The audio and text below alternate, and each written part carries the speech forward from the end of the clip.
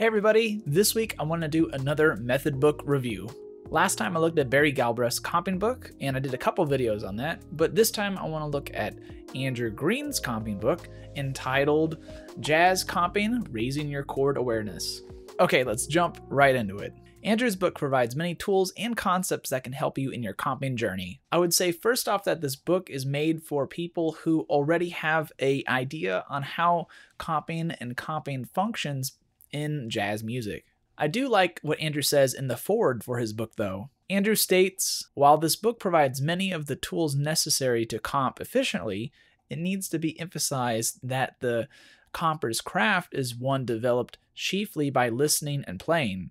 The single most important thing you can do to develop comping skills is play as much as possible. With Andrew's words in mind, let's look at some of the tools he presents us in his comping book. Okay, so the book is divided into two main sections, chord construction and rhythm. Let's look at chord construction first. He starts out by showing us some of the basic fundamental voicings used in jazz comping. Again, if you're new to comping, and this is all new to you, I would recommend checking out my comping for beginners that gets you really into the jazz comping and kind of breaks down the whole process before checking out the rest of this video. After he shows you some fundamental chord grips, then he goes on to the first topic in this section, being voice leading. This is when you have one note, or voice, in your chord that moves through the changes in a stepwise motion. Here are a couple examples from Andrew's book that demonstrate this tool of voice leading.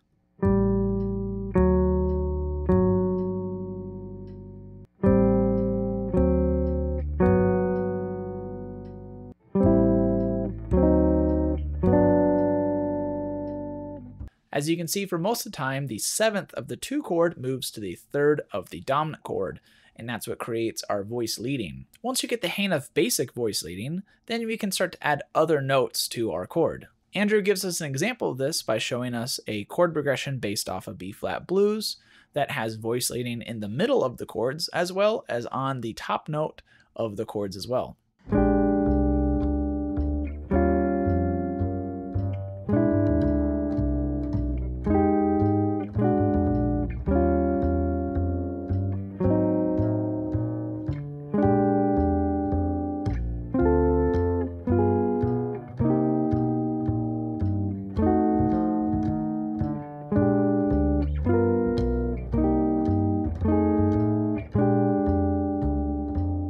Andrew also shows us that voice leading can happen on multiple notes as well. This is a more advanced take on the voice leading topic. For this type of comping, it's better, I would say, to memorize this stuff beforehand and work it out beforehand instead of trying to improvise this way on the spot. So treat these almost as chord licks. Here are a couple examples from Andrew's book for multiple note voice leading.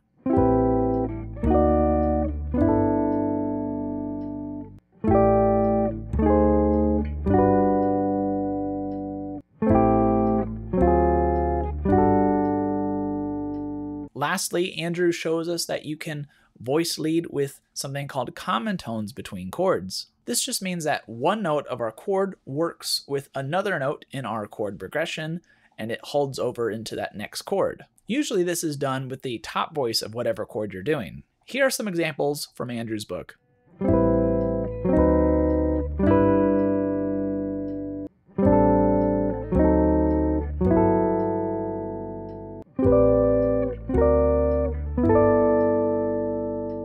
For the sake of not showing everything in Andrew's book, I'm going to jump ahead and focus on his section about rhythm. There's so many other topics in his chord construction category though. If you want me to do a part 2 and kind of dig deeper into some other topics that he talks about, let me know in the comment section below. If you like the content that's coming from his book, make sure and support him directly by purchasing the book.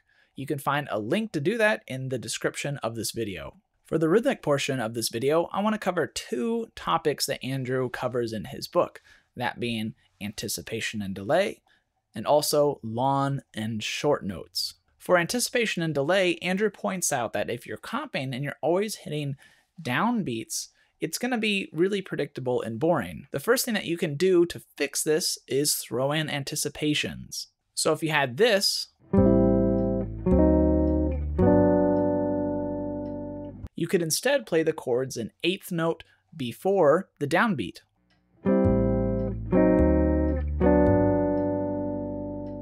You could also do this the opposite way and delay the chords by an eighth note. Then mix and match them.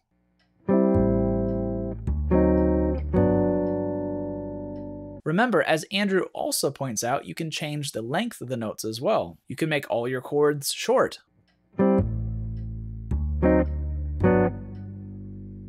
Or you can make them all long. It's always best to mix these up though, and try to listen to what the soloist is doing and respond to the soloist.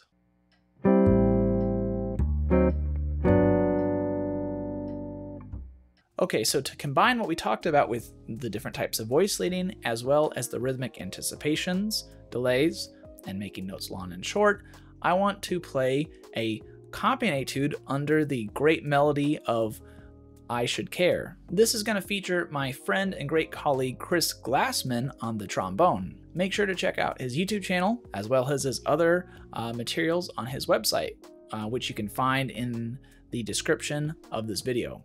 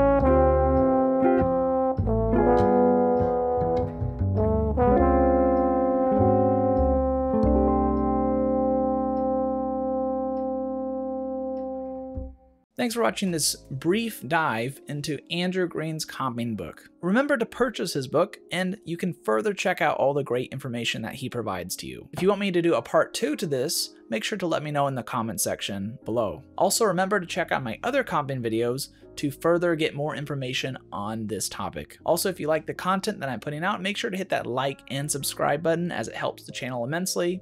And I don't ask you to hit like or subscribe till the very end of the video, so maybe sub for that. Anyways, thanks for watching, and as always, remember to always keep swinging.